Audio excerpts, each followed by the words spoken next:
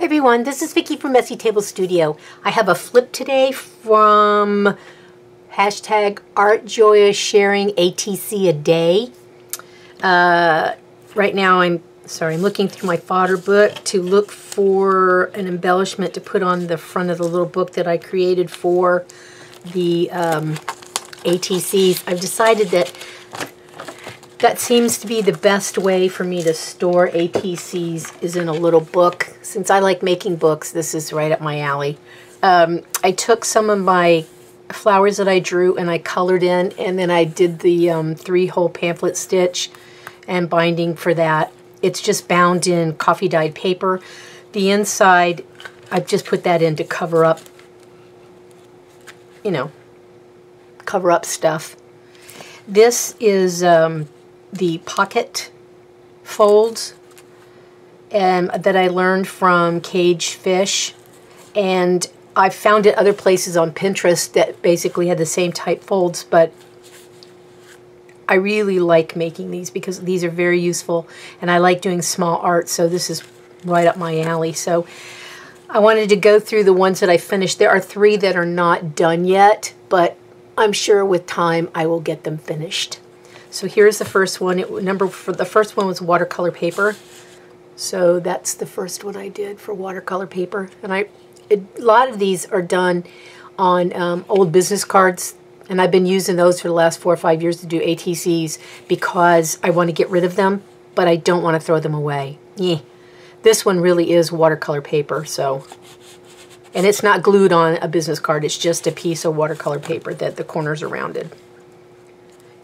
On each of the pockets, because I couldn't remember what was what, I used one of my die cuts for, I guess it's not a tab, but it's something where you use it for a label. And I die cut all of the things out for every day for 30 days and then glued them on there and put what number it was so I could remember where to put the cards, because I didn't always do them in order. All right, so here's a business card size compared to ATC size. Sorry, had a dog barking. Okay, so anyway, that was the comparison between the 2 size cards. This one is an embossed card, which I used one of those folders, and then I did it in a navy blue or dark blue, and it's hard to see the lines, but really it is embossed. And then I took some stuff that I already had. I took, did I dry this? Oh, maybe not. I drew this on here. Are they glued on? Nope. I drew all this on. See, it's been a while. And then I just put words that I got from a Tim Holtz sticker set. This is canvas. And this is on the back of a business card. I didn't round the corners. It says, "Make today count." This is a stencil from my friend Carla at What If NC, and I used it to make a brick wall for a planter for flowers, and then I drew all the little flowers on there and did the background. Number 4 is a paper bag. I did a paper bag, and the cathedral stained glass looking thing is another stencil from my friend Carla at What If NC. I used that for my background. Then I took the flowers that I learned to make from fodder school, which I'm still in, and glued those on there. And then it says, "Nothing is simpler, beauty and grace."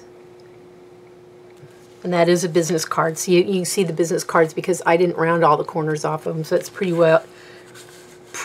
good at, that's a dead giveaway. This is also a business card. It says newspaper, and there is newspaper under there, and it's hard to see on the camera, but underneath the drawing and the painting and stuff, there are words from the newsprint that I used off of our local little newspaper that comes out once a week. If I could think of the name of it, I'd tell you what it is. This is wood. I did a video on this. These are popsicle sticks, and I use the wood burner to to burn the sunflower on there. If you don't know, I actually like sunflowers, so that's 2 I put in there this time. And this is just a clear sticker. That was a challenge to do this, to do the wood burning thing. I'm not very good at it, but it was enough. And I used the Tim Holtz walnut stain for the background. This one is textured heavy gesso. Again, this is another stencil from my friend Carla at What If NC, and I just did the background yellow, and then I stenciled the design on the 3 flowers. And then I took, I think, a sponge of some sort and went over it for the dark color so it would really catch your eye because of the yellow, the you know, big contrast between the two. This one is magazine page, which it is. And then I took, I think these are flowers that are from the magazine page. And then I took words again from another Tim Holtz thing. It says, "The music of my heart." I really love flowers. There you go. Day 9 is stenciled. So I used, first I did color on the paper, then I did a circle stencil, and I can't tell you who it's from. Oh wait, that's another one from Carla at What If NC. Sorry. These are ATC size stencils, that's why I'm very excited about using them. Then I just drew the Debbie Payne inspired flowers for the interest part. Can you see the stencil? Little round circles. There you go. Number 10 is gel printed. And this is jelly paper that I had in my drawer, and then I cut it down to size, glued it onto the business card, and then I doodled over it. I think I was in a hurry that was day. I was trying to do something really simple. Book text paper. Again, this is book text just glued onto a business card, and then I doodled off of it. And this was one that I got from Pinterest, and I can't remember the woman's name, but she has a Flickr page that has all her artwork on there. Did I write on there who she is? No, but I have it somewhere else. I love these flowers. They're a lot of fun to draw. This one is music paper, and I had scrapbook paper that was music paper, and then I just did the one of those tangle ribbons on it. It was a lot of fun. It was another quickie day. This one is a napkin collage. Now this one's a little more complicated. I hope it stays glued on there. Alright, so the napkin is a pumpkin napkin, or a fall napkin that's glued over the business card. And then I just put the words, "I love fall." But this is a shrinky dink from a stamp that I have that's a pumpkin stamp that's really huge, and it made it really small. I colored it in first, then shrunk it, and then glued it on here. You can see it's plastic. It's very shiny. I also put glossy accents on it because in the directions it says put the glossy accents on it on the side that's colored to preserve the color so it doesn't scratch off the shrinky dink. So that was a lot of fun. That took a long time. All right, denim. I did not do a denim. There are a pair of jeans in the garage I could use, but I have not used them. This one is manila. I had a manila folder. I did a stencil from, I don't know if it's TCW. Anyway, I did a stencil that was just numbers, and then I outlined the numbers on here and wrote the number that it was, like an 8, a 7. Over here was a 3. This one was a 0. And then I had this 7 on here from a, this is a, you know those flashcards you had in elementary school that had the multiplication, addition, subtraction, addition problems on it? That's what this is from. So I cut this off so the 7 would be right in the middle. Then I put glossy accents on the 7. Number 16 is metal. And I did this one a while ago and just glued it onto, now this one is ATC size. I glued it onto the back of the business card. And it's done by hand with the a stylus tool. I don't know if you can see. And then I put that, I put something in there to fill it up so it would pop up. What's that called? I don't even see it on my desk anymore because I move stuff around. Anyway, so they do, it's hard to see, huh? Anyway, they stick up. This one is wallpaper. Somebody sent me a lovely piece of wallpaper, and I used it for a jelly print for an impression, and then this color is what was left over, and I thought, well, I'm not going to mess that up because I really like that. So then I took a flower that I drew, or no, is this a stamp? I don't know if I drew this or it was a stamp. I know this stuff is mine. I think this might have been a stamp, and then I drew in all the other stuff on it. I can't remember. That was last month.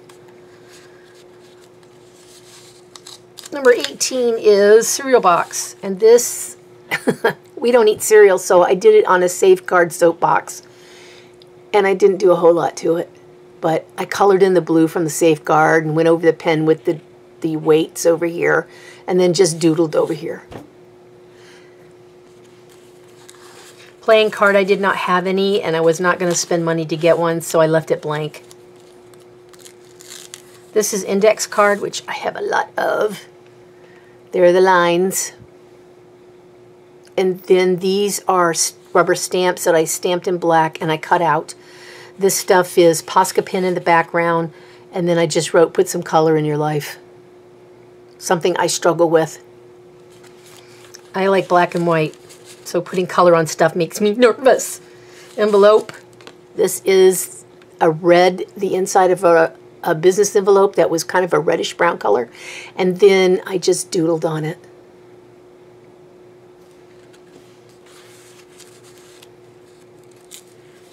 This one's receipt paper, and if I remember correctly, yes it is a grocery bill. But it goes this way.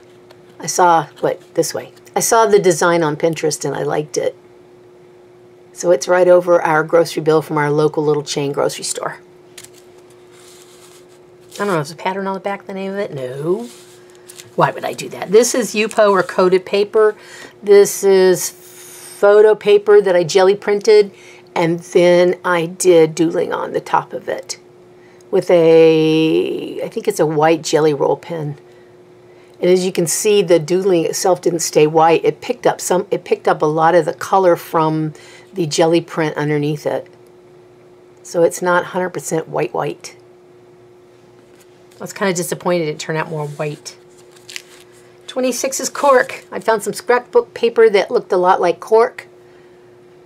And then put, I think the bottom here is deli paper where I did a Simic writing in one of the things for fodder school. Oops, for fodder school.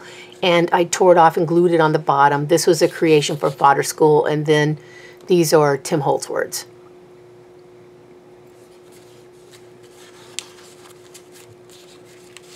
This is burlap. Somebody sent me, and I think it was Peg Robinson, sent me a tablet of burlap that you pull off, and you know, like watercolor paper, you just pull it off.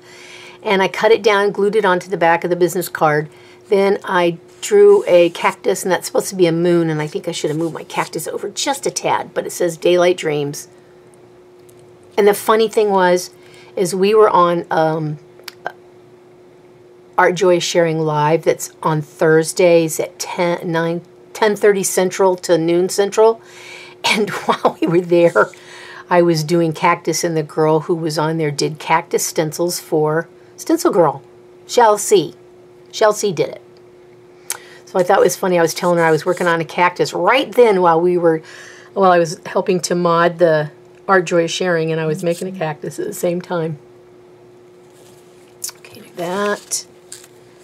Then I did handmade paper, which I did a video on, a video hop. This handmade paper is papyrus paper, sorry. And then I did the leaves from fodder school. Whoops. And then I tied some jute around it, and I had these little leaves that were charms, and just tied them onto the end of the string.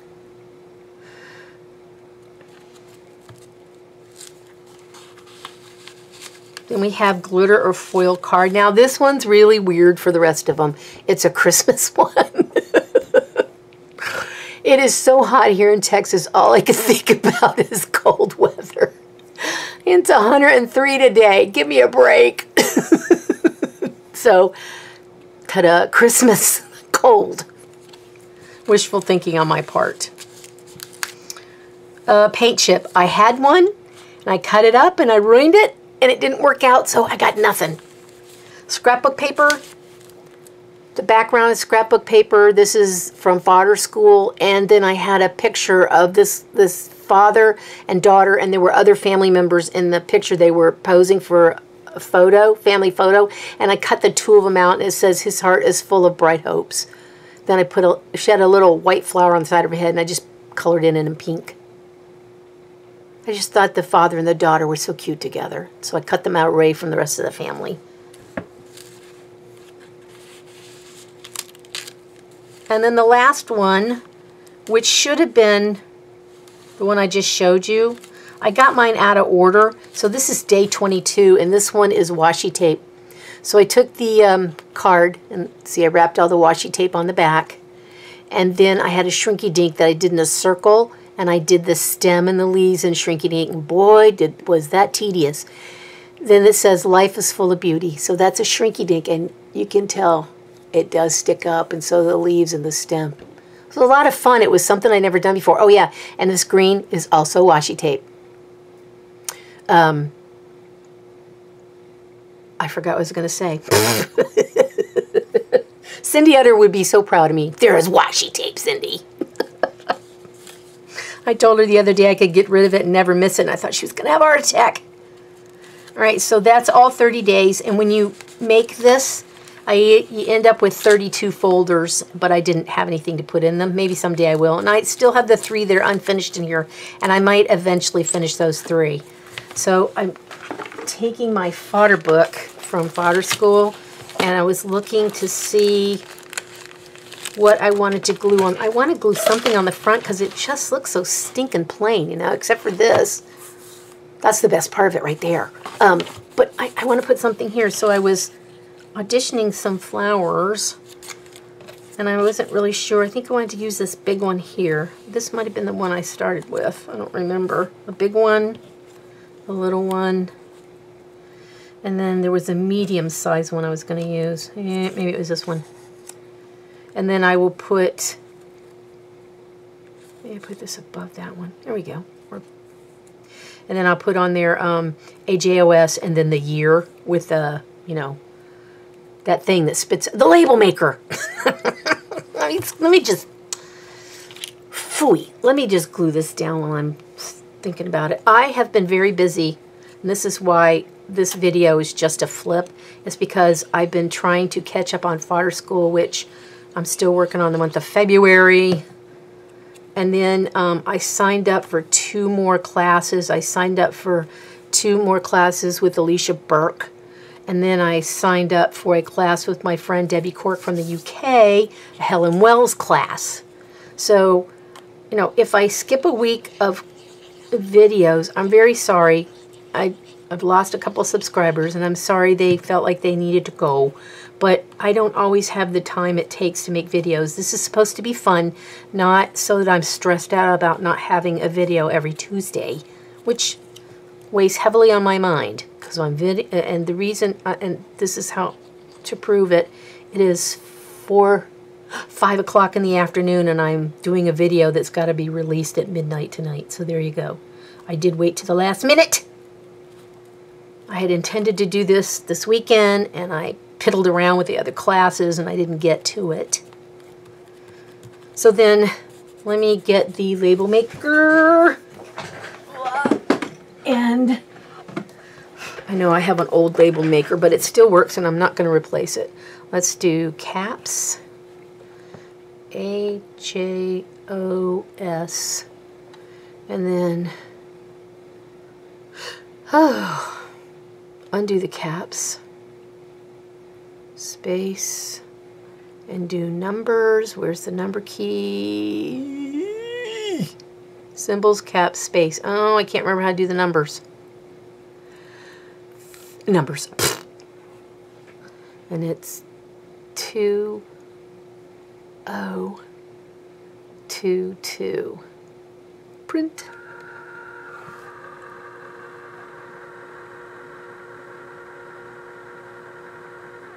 I don't know. I must be simple-minded. I enjoy watching I enjoy watching that thing print out. I always backspace it off before I turn it off. There we go. Let's cut the scissors. No, I had so much stuff. I wish you could see. I piled everything that was on the desk. I moved it over to one side so I could film real quick. My camera setup is going to change, and I'm going to play around with it, but I have a new aperture coming in the mail.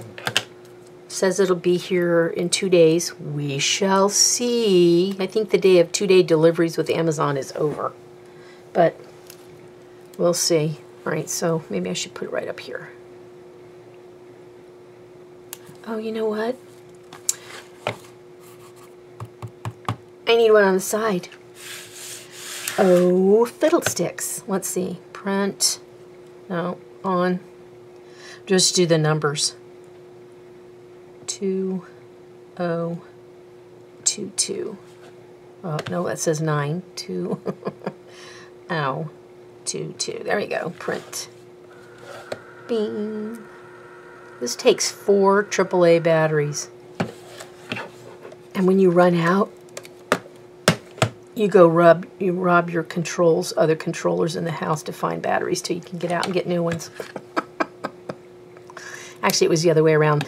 The Roku remote ran out of batteries, and I didn't have any, and I didn't want to leave the house. So I came in here and took the batteries out of the printer thingy here, the P-Touch, until I could go out and buy batteries, because I was not leaving the house. Let's see. Let me put it up here. That way it's not on the strings.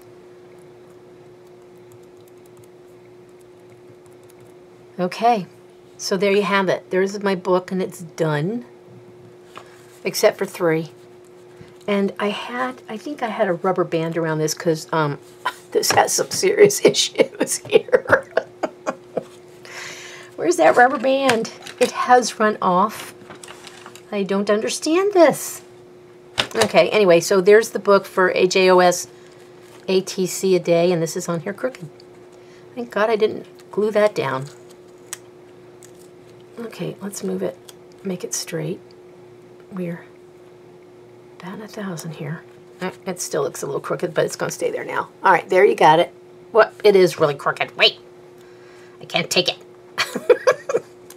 Don't tell me y'all don't do this. Now, come on. My friend says, oh, you're such a perfectionist. No, I just want to do it right. If it's crooked, it needs to be straight, unless it was meant to be crooked, which it was not. Get it on there straight this time. Ah, phooey. Well, I guess that's as close as we're going to get. All right, so there it is. There's my book all finished for this year, and I will be back with another one for next year. I have something else to show you before you go, because this video is so short. No, it's not. All right, I will show this another day. I've met my 20-minute limit. Thanks for watching, everybody, and I hope that if you didn't participate this year, you will go to the Art Joy is Sharing Facebook group and join the Facebook group and do this with everybody next year. There are tons of beautiful ATCs, way nicer than mine. Oh my gosh, it just blow me away, the variety that's up there. It's great to see other artists' work. So if you don't belong, sign up. And it's free. You know, it's free.